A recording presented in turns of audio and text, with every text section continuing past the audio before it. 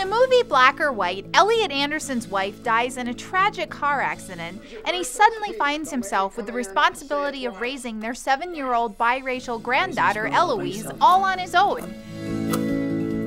This is every day? Yep.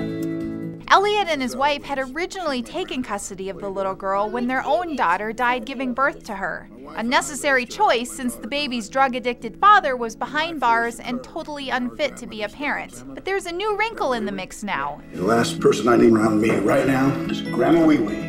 Eloise's fraternal grandmother, Rowena, resurfaces for the first time in years, and she wants to assume some of the child's care too. That prospect, however, is a bit unnerving for the white and well-to-do Elliot. Rowena's black inner-city background and her substance-abusing son are the very places and people that Elliot has worked hard to shield his granddaughter from. This is a little girl's life we're talking about. Next thing you know, Elliot and Rowena are slinging mud at each other in a contentious custody battle. And a black versus white courtroom showdown for a young child's well-being takes center stage. This is a provocative film that digs uncomfortably, intimately, and at times profanely into issues of race and alienation.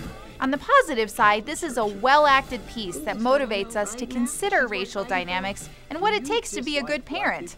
On the negative, there's enough harsh language and enough realistic depiction of both alcohol and drug abuse to warrant some strong caution. I'm giving Black or White a mere 2.5 dramatic speeches out of 5 for family friendliness. For an in-depth review on this film or anything else at your local box office, visit us at PluggedIn.com. Plugging you into the movies, I'm Cheryl Wilhelmy for Focus on the Family's Plugged In Movie Review.